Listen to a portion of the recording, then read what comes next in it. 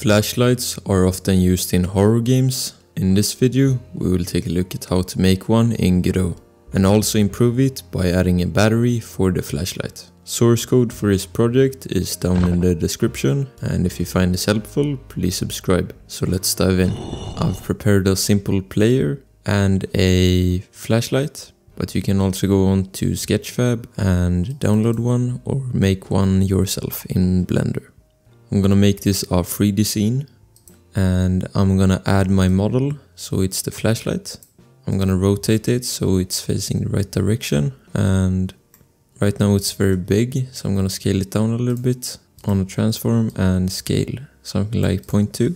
Select the flashlight, right click it and editable children. This will allow us to edit the mesh of the flashlight. Now you can hit the plus button and search for a spotlight. You can also add other lights. If we search for light, there is directional light, which is the sun, omni light, which is basically just a lamp, and then a spotlight, which fits best with a flashlight. Hit create. You could have it as a children to the mesh, or you could have it outside of it. I'm gonna put it outside, and we can now see the area that it will spotlight on. So I'm gonna rotate it so it's the same direction. Move it out a little bit so it's matching the area that should have light, and now it's matching this area perfectly. Now I can save this scene as flashlight. I'm gonna go into my player scene, and on my head I'm gonna instance the flashlight. So that's the flashlight.tscn, and I can go into the camera and press preview and put it into the correct position. Something like that is good. You can see that it's quite big. You can change the scale if you want to. I'm gonna make a new scene, and this will be our level. I'm gonna make this a 3D scene, add a CSG combiner, and add a CSG box as a child. I'm gonna make the size 100 by 100 by 100. Just kidding. On the Y we can keep it at 1. I'm gonna make a simple material. This will be something dark green. I'm gonna add another CSG shape, and we can make this a cylinder. Make a new material for this, and I'm gonna make the color for this brown. Something like that, dark brown. Another one, that will be a sphere, and new standard material, albedo, and make this dark green as well. So this will basically be a simple tree. Move it up here, and we can increase the radius to 1. And now we have a simple tree. I'm gonna duplicate it and move a couple of trees around here. And then I'm gonna select the CSG combiner and enable use collision. Now all of the CSG shapes will have collision. Now we can drag in our player to our scene, and we're also gonna add a sun. So in the top middle you will see these 3 dots, and you can hit add sun and add environment. On the world environment we can open it up, and we can go into volumetric fog. And if we enable this, our whole scene will get fog, and this is common in horror games. And it will also make the flashlight look a lot better. I'm gonna increase it to 0.2 to show it off better. And now if we save this as level and we play it and we walk up close to a tree, we can see the flashlight. It's not that powerful right now. I'm gonna go into the flashlight, and on the spot and on light we can increase the energy. I'm gonna make it the max energy. You can even make it higher than this if you type in your own value, but I think 16 is fine for this. You can change the color of the light, and if we drag this out, you can also change the range. Most horror games have a really short range for the light, but I'm gonna put this to something like 10. You can also change the angle, so 30 I think is pretty good.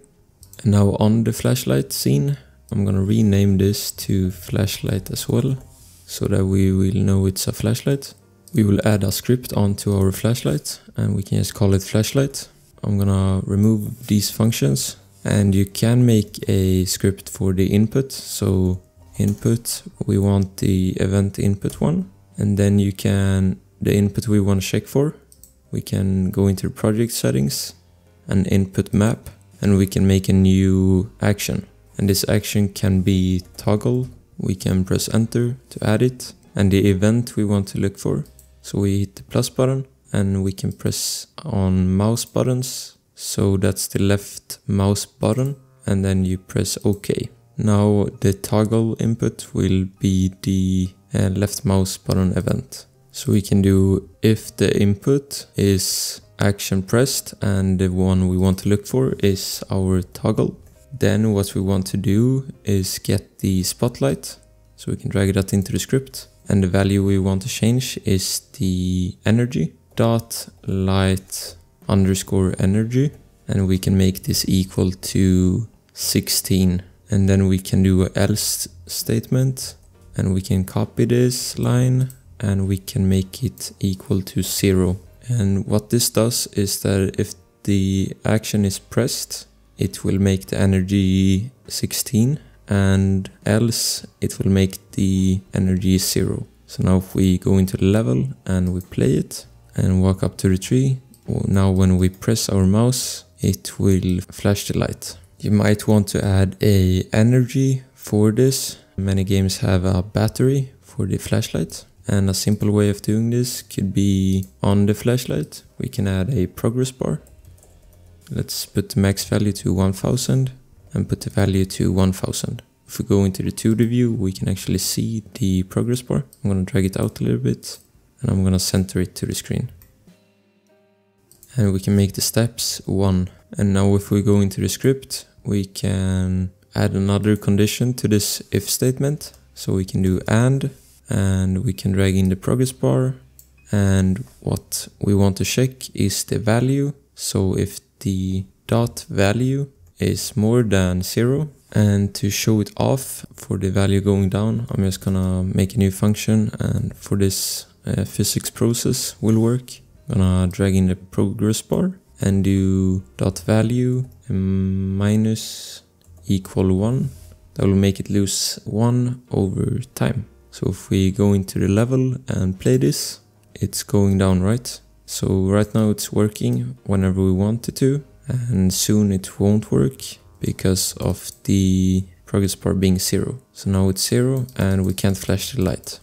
And right now the battery is losing value all the time, and you don't want that. So you only want it to lose value when it's turned on. So to do that, you could do if the spotlight is light energy is equal to 16, then you will lose the value. So if we run this again on the level, it will lose energy when the flashlight is turned on, and when it's not turned on, it won't lose energy.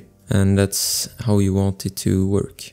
Now when it's flashing all the way to 0, it should turn off. Yeah, it turned off and we can't flash it anymore. Another thing that you might have noticed is that the energy is going down when the scene starts. I'm going to rename the progress bar to battery and also change the progress bar's name to battery. And you might have seen that it's going down when the game starts, and that's because we have set it to 16 when it starts. So that's just turning it to 0, and it shouldn't have that problem. If we run it again, now it starts at 100 energy and it's working. Thanks for watching, and special thanks to our Ko-Fi members for making this video possible. If you want to support our work and have your name featured in future videos, check out our Ko-Fi in the description, and we'll see you in the next one.